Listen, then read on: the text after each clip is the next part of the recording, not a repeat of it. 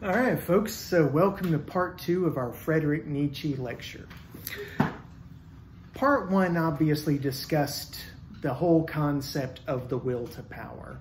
How as long as there is life, there is an underlying force that permeates the existence of all forms of life, and that is the aspect of power relationships. Wherever there is life, there is command and there is obedience. This is an inescapable phenomenon, according to Friedrich Nietzsche. Well, another inescapable phenomenon for Friedrich is the whole idea of the Übermensch. Or if you're taking this class for Westworld, you could kind of call it the Überfrau.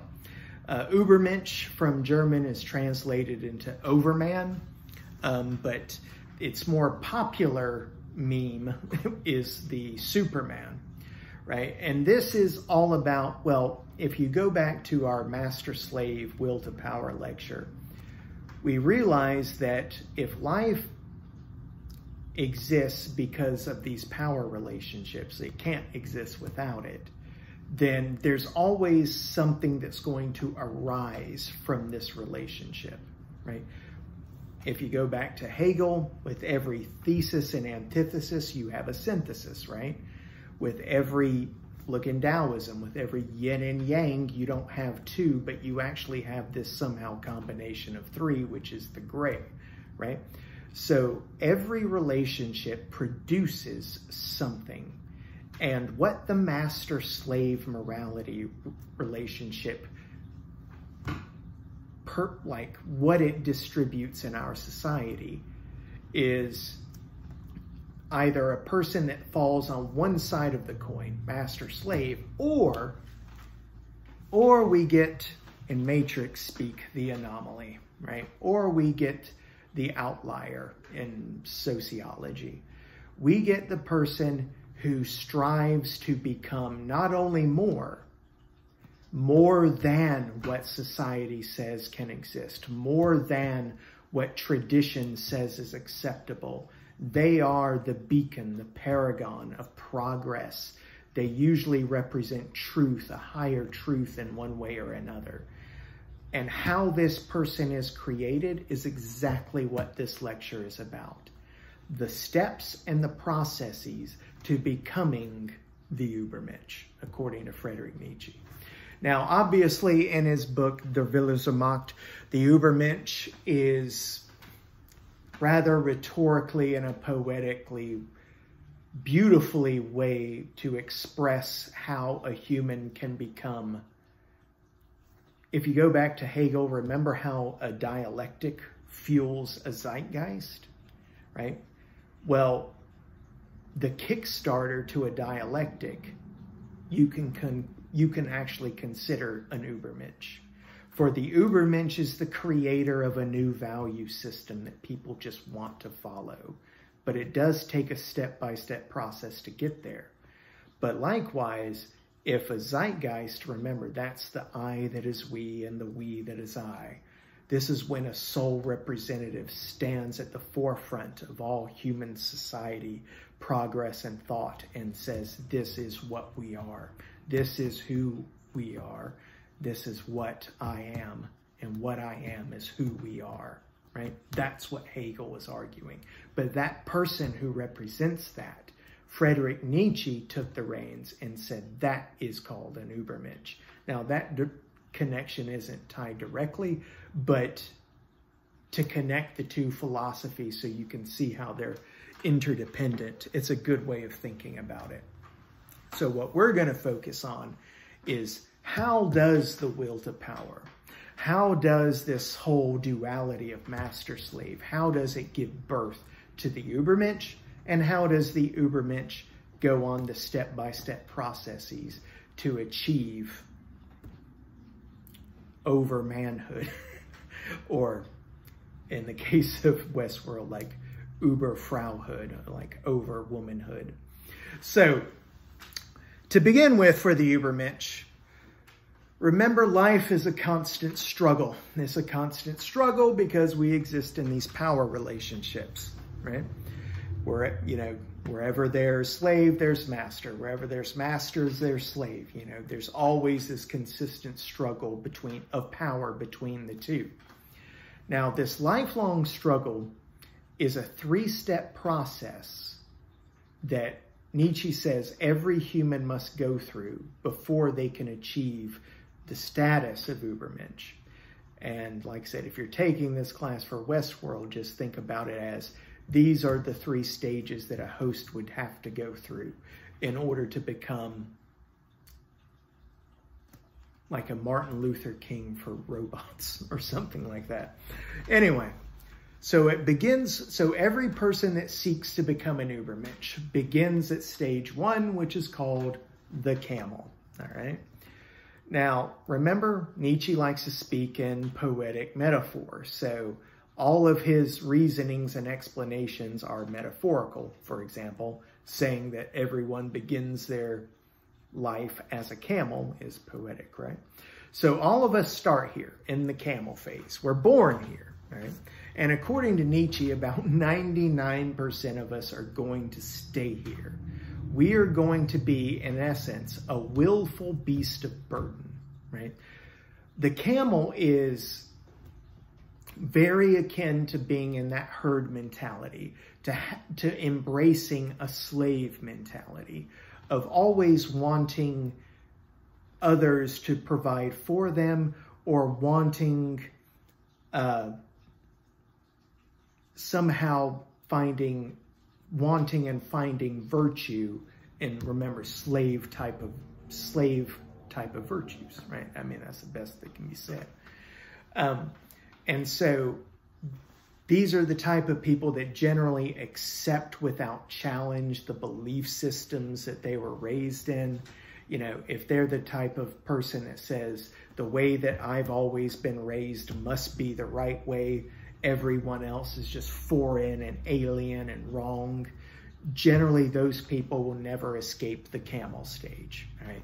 And as you know, you can just look around at all the stupid people and they generally have this kind of belief because learning something new, alien and foreign is not in their wheelhouse, or they just can't possibly understand it.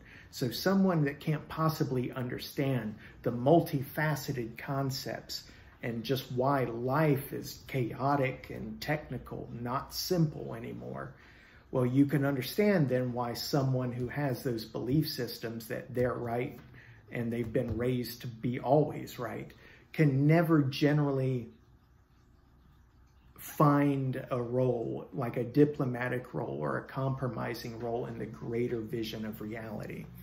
So the reason behind this, according to Nietzsche, is he says when you look at how most people interact with the world, they carry themselves as willful beasts of burden, right?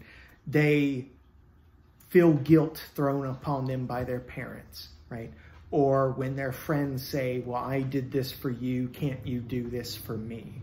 Like, people who take on the burden of other people's desires, of other people's will, when they carry the burden, that's why they're called a camel, right? Because they don't seek that individuality of saying, well, to hell with what you want. This is actually what I desire. They don't embrace that type of that thinking. They don't embrace that type of virtuous thinking that a master morality would embrace. So if they don't embrace it, they have to embrace the opposite end, which is the master-like mentality, and that's what Nietzsche calls the camel, right? Think of life as a camel, right? Camels carry things. They don't complain, and they behave the way others tell them to behave, right? Kind of like a horse, right? So Nietzsche says that just like the camel, we carry the burdens of other people's expectations. We carry and submit to the traditions and limits of other camels. In other words, the herd mentality, right? So as long as you exist and find comfort in doing what other people do, you know, the whole birds of a feather flock together. Essentially, if you don't seek to be different, if you don't seek to embrace your uniqueness, if you don't seek to be a contrarian and go against the norm, you're generally always going to be considered a camel, right? And like I said, camels, 9 times out of 10, always practice the slave morality, all right? However, once a person, moving on to our second step, right? So if we're all born as a camel, right? This willful beast of burden, well then, how do we escape it? Well, folks, now comes one of Friedrich Nietzsche's, probably one of his most famous quotations. You could Google anywhere and find this quotation by Friedrich Nietzsche. And he says, "God is dead, and we have killed him. And this is ... and this is a glorious thing." But what does he mean by, "and God is dead, and we have killed him"? Well, this quotation leads to step number 2 in becoming an Übermensch, and that's becoming the lion, right? So we started as a camel, now we become the lion, right? And the lion sees all tradition, all camels as, slaves to these man-made traditions, right? We may want to make traditions sacred by saying they come from some holy source, but in reality, when you boil it down to where the origin, the genesis point of all those ideas came from, they all come from a man. So Nietzsche argues, and history proves actually. So if all traditions are just man-made and all morality is just man-made, then what the hell does "God is dead and we have killed him" means? Well, according to Nietzsche, he uses another metaphor to kind of explain this, of a fire-breathing dragon, right? The fire-breathing dragon is like this concept of non-humanness, this eternal external force that somehow keeps us in line with its own rules and its own expectations. And so too, as a fire-breathing dragon can keep us in control, well, so too Nietzsche believed that ideas of religion and the ideas of God keep us under control. And that is a fault. That is a fault because according to Nietzsche, why are we going to listen to something that's not human tell a human what to do?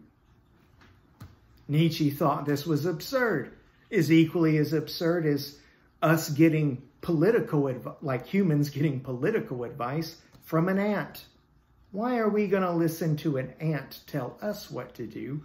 Likewise, Nietzsche thought it was equally absurd to think, why should we think a non-human God tell a human what to do? I know, it's sad, Riker. And so the whole, outcome of this kind of epiphany for Nietzsche was that when one reached this inescapable conclusion that one would become a lion, one would become a lion, and this is where a slave can literally become a master, because he called the fire-breathing dragon the idea of "thou shalt."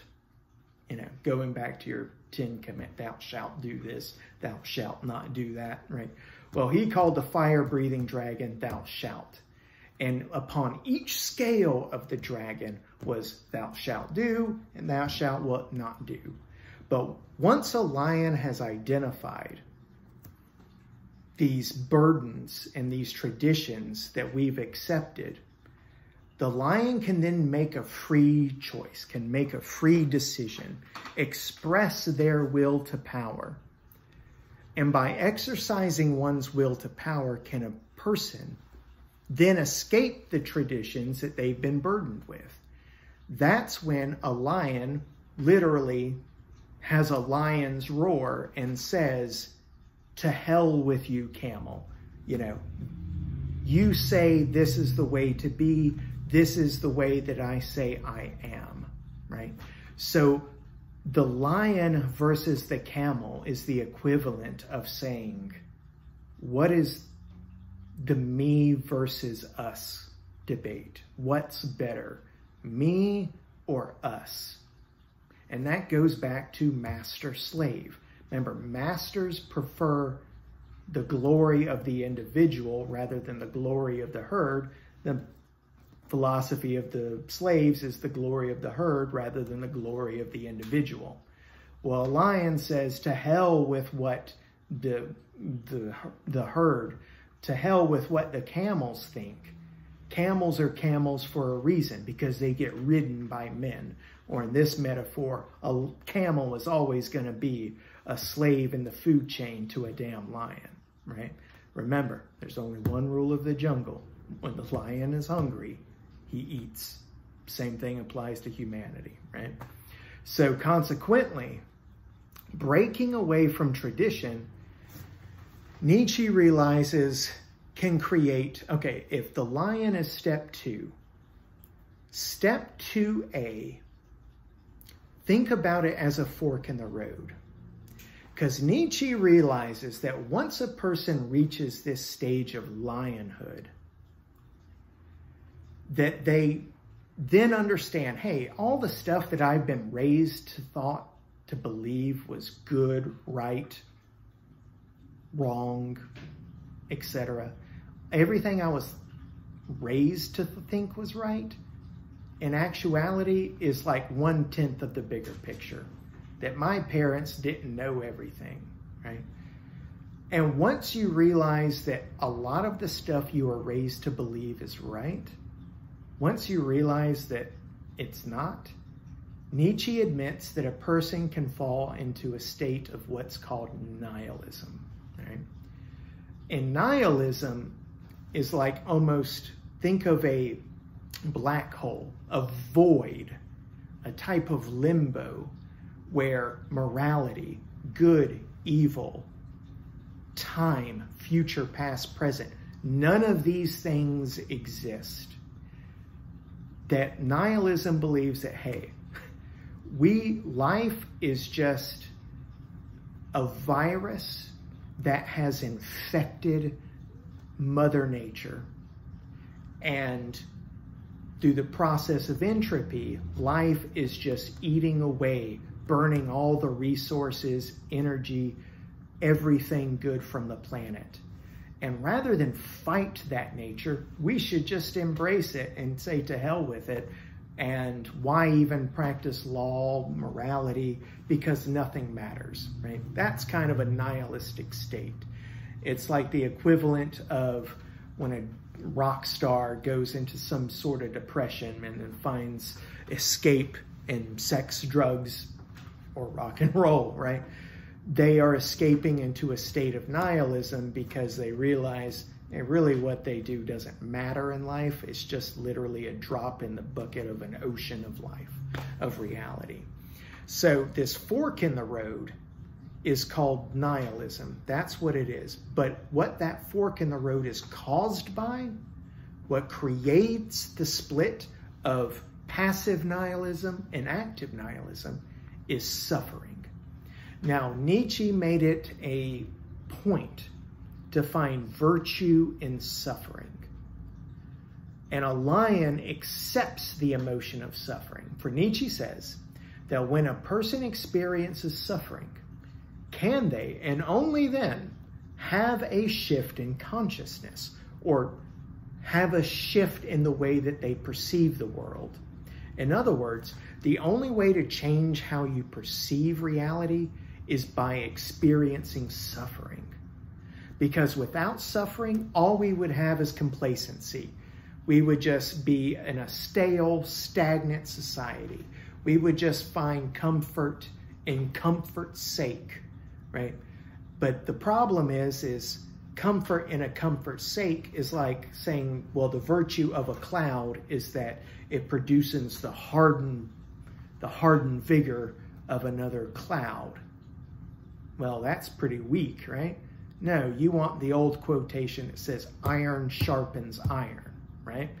that something rough and tough is going to give birth to something equally rough and tough, right?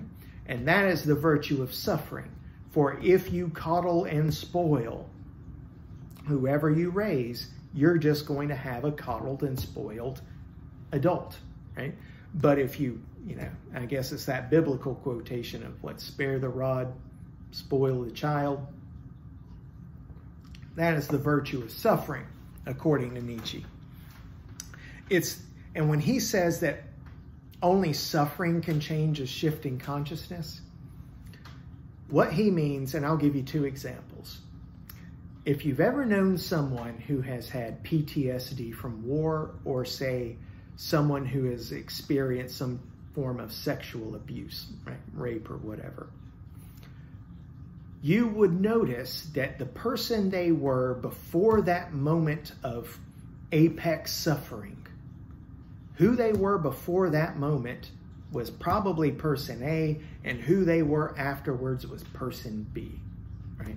Because that moment of intense suffering changed how they perceived humans and all of reality. And this is why Nietzsche says that, we just kind of, shit's going to happen. If shit's going to happen, you can't avoid it, you can't deny it. Well, then we got to find a way to control it. We got to find a way to domesticate the shit that's going to happen to your life. And the only way to do so is to view suffering as a virtue, because suffering is going to happen anyway. But how we come out of suffering, remember the fork in the road, is completely upon us. So once suffering has happened, right? Because like I said, only when a person suffers do they change how they approach life, so that they can avoid the emotional suffering that they once felt, and obviously try to find a path forward that seeks to fulfill that avoidance. Now, subsequently, Nietzsche says that once a lion has removed themselves from burden and they exist in this state of suffering, so going back to the idea of ideas and your existential state suffering, is you reach that fork in the road of nihilism.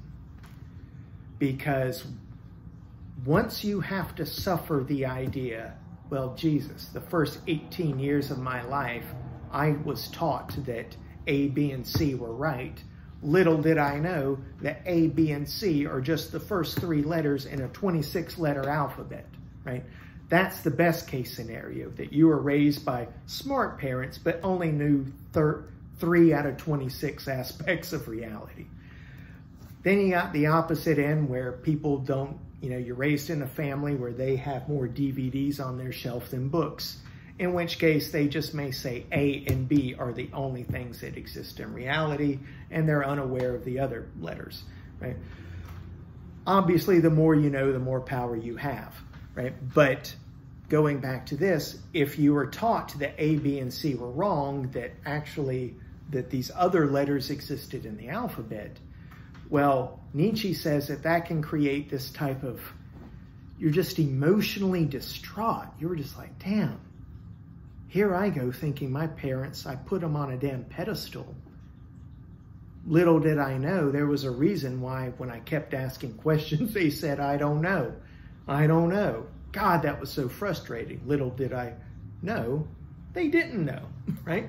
And so that kind of suffering where you just realize what you were raised to be wrong or just insufficient can create this type of nihilism, where just because what my parents taught me to be right and wrong, well, once I understand that they're just a little piece of the picture, I can either take one path of the fork in the road, which is called active nihilism, or I can take the other path, which is called passive nihilism. And definitely know this fork for the exam. Because passive nihilism, remember, well, to use a metaphor to explain the difference, let's consider an ocean and a surfer, right? An ocean wave and a surfer. A passive nihilist would be someone who says, okay, now that I realize that what I was taught was wrong or insufficient, Now that I understand that, I can either choose to be a passive nihilist, which is when you realize everything in the world is man-made, even life itself is meaningless, right?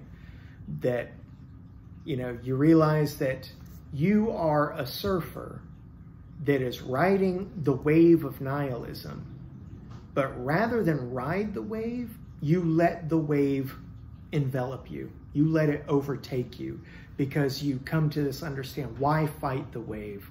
The wave is going to win anyway, because I'm going to fall over on my surfboard anyway. So why fight it? Just let it take me, right? This is passive nihilism, where you just say nothing in the world matters, so who gives a damn? Whatever will be, right? Nietzsche would say people who exhibit a passive nihilistic state, or those who traverse that path, are those who generally have a low will to power. But on the other hand, you have the active nihilists, right? And the active nihilist is when the lion comes to the same understanding as a passive nihilist, that realizing that, hey, there is no real meaning to life, that the only meaning that you have is the meaning that you trailblaze before you, right? That's what an active nihilist believes. To read what he says, an active nihilist is when the lion comes to the same understanding as a passive nihilist, but rather than allowing yourself to be overtaken by a wave of nothingness, the active nihilist taps into his higher will to power and seeks to create their own path. They truly make the life they want to live, right? Free of any limitations that were placed upon them when they were a camel. So in other words, when you become a lion and say no to society, to no to tradition, to no to other people's expectations, when you say, hear me roar, I am not one of you, I am myself, you have reached the state of lionhood. But to reach that state of lionhood, when you say, hear me roar, I am myself, not you, you're also saying, to hell with your traditions, to hell with your expectations. The only thing that matters is my expectations. Going back to what Nietzsche said about, show me someone without an ego and I'll show you a loser, right? Someone who doesn't tap into their ego will fall by way of the path of the surfer who gets overtaken by the wave. But the active nihilist, well, he's the surfer that decides to ride the wave, that says, yeah, I know I'm going to fall down at the end of this, but damn it if I ain't going to go out in style. And so rather than let the wave overtake them, they decide to domesticate, to harness, to saddle that wave, and they ride it to completion. And they know they're going to fall at the end, but how they got to the end, well, that's what matters. That's what's the fucking juice. And that's why a lion generally has to accept the path of active nihilism to get to the third step. For a lion that accepts the path of passive nihilism will not make it to the third step, because there's no point in taking a third step. But an active nihilist also says, what's next? Give it to me. And what is next is step 3, the child. This is the final step to becoming an Übermensch, because according to Nietzsche, the difference between the child and the lion is, and I quote, I'm going to read this verbatim, "But say, my brothers, what could the child do that the lion cannot? Why must the brave lion become a child? Because the child is innocence, it's forgetting. The child is a new beginning. It's a game, a self-propelled wheel. The child is a first movement. A child is the sacred yes. For the game of creation, my brothers, a sacred yes is needed. The spirit of the individual now wills its own will. And he who has been lost to the world now creates his own world. See, this is what I meant earlier when I said that Nietzsche writes in rhetorical poetic metaphor. And I like to recite that because there is something beautiful to it. But let us get down to a clinical explanation of what he meant. And let's get to the point. Remember, as a lion, you're saying no to everything, right? Hear me roar, not hear us speak, right? Hear me roar. But when you are the child, you are life-affirming. You always say yes to everything. And that's because a child, just like in real life, really doesn't have any burdens placed upon them. Have you ever heard the motto, the honesty and innocence of a child knows no other? Because really a child doesn't know yet to lie. They'll say things between adults that were only meant to be secret, that were only meant to be said in-house, not shared amongst the public. Children don't know this. So being in this third stage mirrors a child at play. Children who are discovering the world for the first time. This is what all humans should be striving for, in particular an Übermensch. Because once they reach a new stage, once they reach a stage where people want to follow them, where they are wise enough to be intelligent enough to justify their lionhood status, that they need to be seeking and looking towards the future. And if we go back to our Will to Power lecture, remember that the number one virtue that Nietzsche highlighted was creativity. And who is not the epitome of pure, genuine creativity than the mind of a child, right? A mind of a child isn't corrupted or polluted by the biases and the influences of the world. No, they can create genuinely new abstractions that human beings never thought of. Like, who thought it would be wise to put, Vicks Vapor Rub on the Cheez-Its? Well, this child did, because they wanted both taste and fragrance.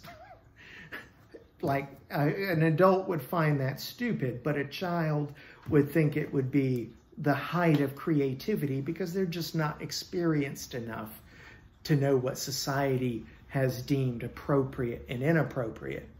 And in that way, Nietzsche says this is what we should be striving for because it's a new and creative way of looking at things and allows us to become masters of our own reality and the creators of new values.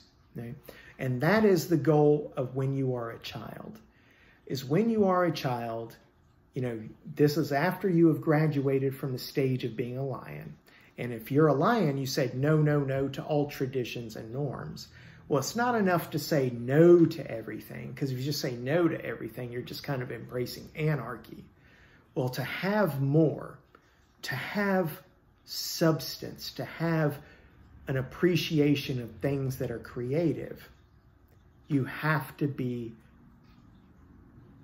in a state of being where you can create something that warrants other people to say yes. It's not enough to just say no. It's not enough to just disprove something. You also have to prove, if you're going to disprove a truth, generally you have to provide another truth in its replacement for people to bite on. And only someone who has a high will of creativeness, that has a high ability to create, can replace the old system, the old way of thinking, with a new way of thinking, right? And this is why it's called the child, because the child is no longer influenced by their traditions. They're no longer influenced by what should be. They're more inspired as to what could be, right? Thanos from the Infinity War is coming to mind, but I don't want to get my metaphors confused. But either way, this is the path to becoming an Übermensch, right? Starts with being a camel. You're just a beast of burden. You're just doing everything that your family, that your community, that your friends expect you to do.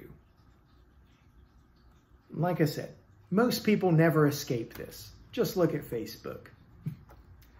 Most people post things that make them look good to their friends and their peers. Very rarely do you get someone that goes to stage 2, which is your lions. Your lions are the ones that say, to hell with convention and norm. To hell with your traditions, because this is just a herd, slave-like way of thinking. I am a master. I am a lion. There's only one rule. When I'm hungry, I eat. Right? So to hell with what you say I can do. I'm going to do what I think I could do. And when you think you could do something, that's when you become the child. The child says, now that I've embraced the no, to saying, to hell with you parents, to hell with you tradition, to hell with you society, I'm going to go towards what is generally considered right. This zeitgeist, remember this ever-changing, evolving movement of the spirit of the times. And you too are changing and evolving. That's why you've evolved from camel to lion. And you say, well, mom, dad, or grandma, whoever, the way you thought back then may have been right. The zeitgeist at the time may have supported your way of thinking. Unfortunately, this isn't 10, 20 years ago, and the zeitgeist has changed, which means if it's changed, I can no longer fall on the wrong side of history, right? And that's one way of viewing what you believe to be right or wrong, is if you're smart enough to look at the big picture, not just your own subjective experience, but the big picture. If you ever have students or a child, ask yourself this question, which Nietzsche would also advocate. What side of history do you want to fall on? Do you want to fall on the side of history that was bigoted, racist, sexist, homophobic, all that kind of stuff? Well, nowadays we would just call those people backwards or unawoke, right? But nowadays you have to kind of be the opposite of all those things to be considered awoke, right? And to be awoke, you have to generally be a lion and say no to what we thought was true and right 10, 15 years ago. So if that is you, then you are in this state of lionhood. But if you never create, or if you never trailblaze a new path of progress, innovation, and change, you'll just stay a lion. But to take this next step of innovation, change, and progress, you have to be the child. All right? So when thinking about these 3 steps, just think about the characters from the show or the movie. Who has gone along this path? Who has said God is dead? Who has become the child, the creator of new values and new morals for the new herd, for the new camels to follow? Who has done that, right? Nietzsche would kind of argue that, your Thomas Jeffersons, if Martin Luther King didn't believe in God and were an atheist, he would have been an Übermensch. Napoleon could have been considered an Übermensch. If you really put the feet to the fire, you could get political philosophers to say Obama was an Übermensch, just because he rejected the norm, created something new, the universal health care, and which was a benefit to all, right? We've tried to reverse it with our new president, but it's just failed. It's failed because the majority of human society has just kind of accepted that this new progressive way of thinking was probably the most justified right way of thinking. Everyone just kind of deserves to be healthy, right? So this is how you can measure how a zeitgeist is fueled by a dialectic, but a dialectic is kickstarted by an Übermensch. And this is how you can say the German philosophers Hegel and Nietzsche can be related, is that if you view philosophy as the life and times of a fictional character, then just as like a fictional hero in a movie would create vast change of the better for whatever its society or whatever plot it's serving, well, so too does an Übermensch. An Übermensch is what kickstarts the dialectic, so thesis, antithesis, and out of this battle, you either get a compromise or a resolution called a synthesis, and that synthesis can inspire and create a new spirit of the times, can create a new zeitgeist. But none of that can happen without an Übermensch. And how you become an Übermensch is by going along this threefold path that is inspired by the idea of God is dead, to the fork in the road of passive and active nihilism, to becoming a child, which at the end of the day would be the creator of new values, of new truths about the nature of our existence, right and wrong, good and evil, beauty and glory. Yeah. So folks, that is the Übermensch, the overman. Know it well. Peace out.